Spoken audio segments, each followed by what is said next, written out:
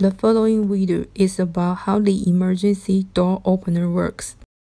If there is a power outage, even no more power in accumulator battery, we can use the emergency door opener to resolve the problem, which we cannot open the door.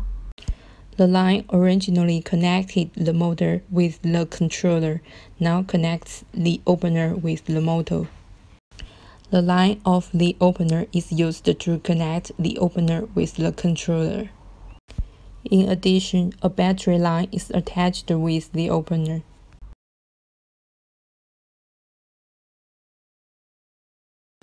One end is inserted in the opener and the other end is pulled out of the door in advance.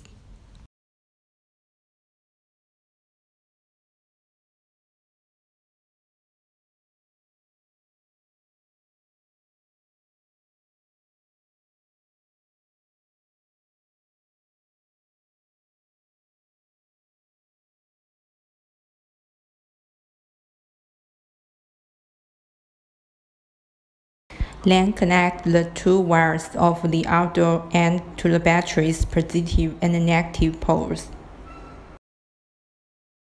Finally, the door could be opened with its original remote control.